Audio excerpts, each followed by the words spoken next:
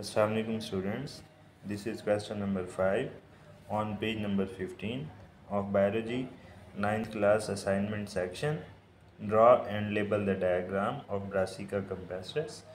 We know that Brassica campestris is the scientific name of mustard plant. On page number 12 of your biology book in unit 1 you can see the topic of mustard plant. Mustard plant is given as an example of multicellular organization.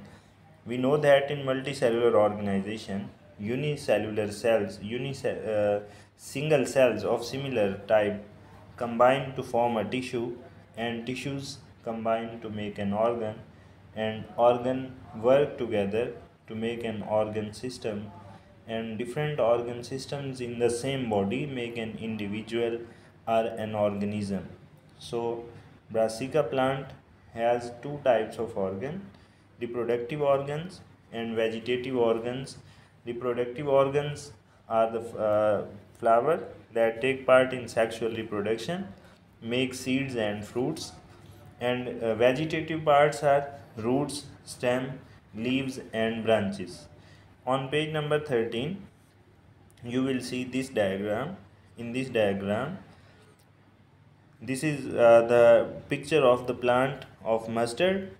You have to draw this diagram on the space given in question number 5 in this section. You have to draw this diagram and label this diagram. We can see that these are the roots of the plant.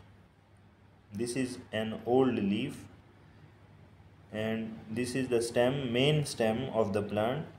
These are the flowers, and these are small new leaves of the plant.